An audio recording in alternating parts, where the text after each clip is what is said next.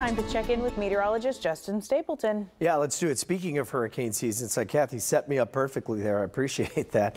This is what the National Hurricane Center is watching. You see this little area right here in yellow.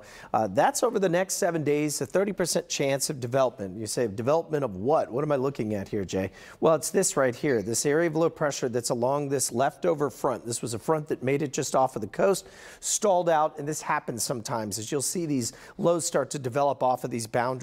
And so what we're expecting over the next couple of days is for this area of low pressure, you can see all the convection just south of there, bringing in some heavy rain across parts of Florida as it hopscotches over into the Gulf. Now, obviously, the Gulf waters are anywhere from 84, 85, 86 degrees, so that's more than enough to get things going. Now, if you look at the tropical storm probability map here, this is for Friday, so the end of the week. We've got a bullseye right near parts of New Orleans. It's only 10%, but notice it is out there. And then, of course, we have another development where it says, okay, well, maybe that doesn't move over Florida, it stays and gets stuck here right off of the coast of South Carolina and Georgia. So that's kind of the two scenarios that the models are looking at right now as we get towards the end of the week. Okay, well, what does it look like on the future track? Well, let's show you everything on the map here.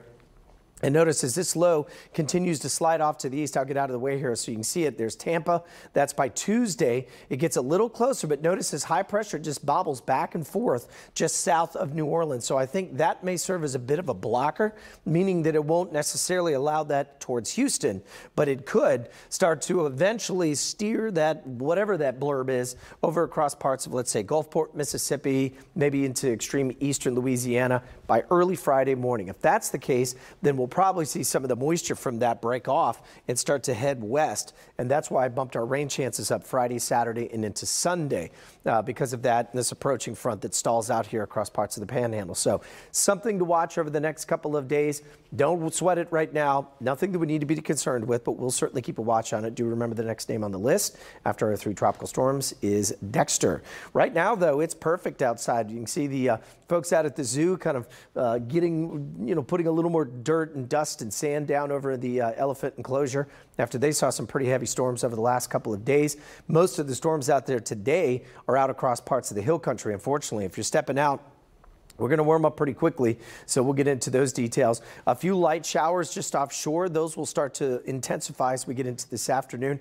And this is the real story, Haley. I was just looking at some of the rivers here, including the Frio River from the north side moving down towards Uvalde. It could get up to major flood stage at about 18.5 feet sometime later on this afternoon.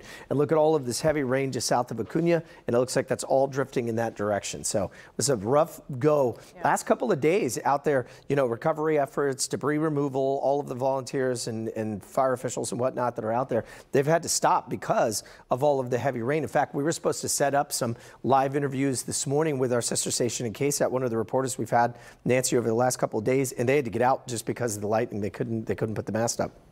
Yeah, well, I'm glad they're being safe, but I really wish they could just catch a break by now. Just to get this to stop raining so they can get on it. Seriously. All right, well, thanks for bringing us that information, Justin. And this morning, as we just mentioned, search and recovery operations, they are resuming in West County after they were called off due to more flash floods in central Texas.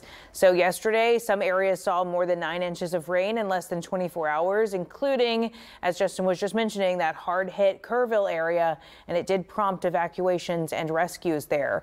Governor Greg Abbott said on X that first responders rescued dozens of people in San Saba, Lampasas, and Schleicher. Sunday was the first time that a new round of severe weather had paused the search since the July 4th flood.